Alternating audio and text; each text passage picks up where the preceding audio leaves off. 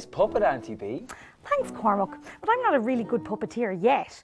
That's why I'm doing lots of practice. Well, I was hoping you could spare some time and tell me how our brain works. Let me think. Aha!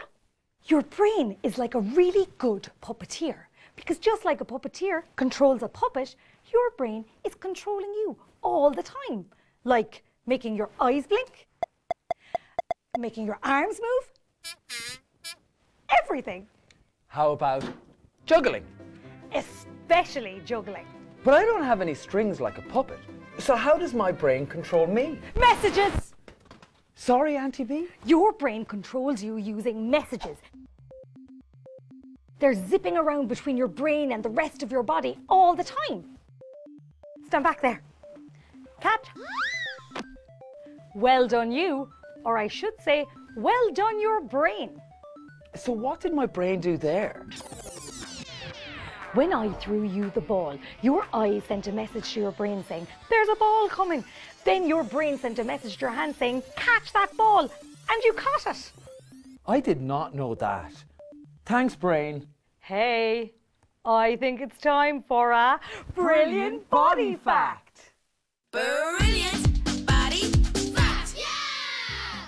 Did you know messages travel between your brain and your body super fast? Some travel more than 400 kilometers per hour. That's faster than a racing car.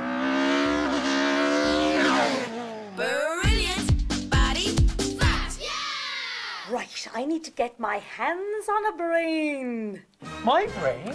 Not yours, Tony's. Oh, phew. Do I take my glasses off for you? Oh, it isn't there. Now, where did I leave that?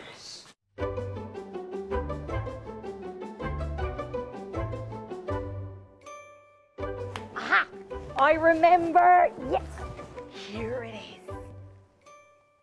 Now, your brain has lots of different parts to help control different things.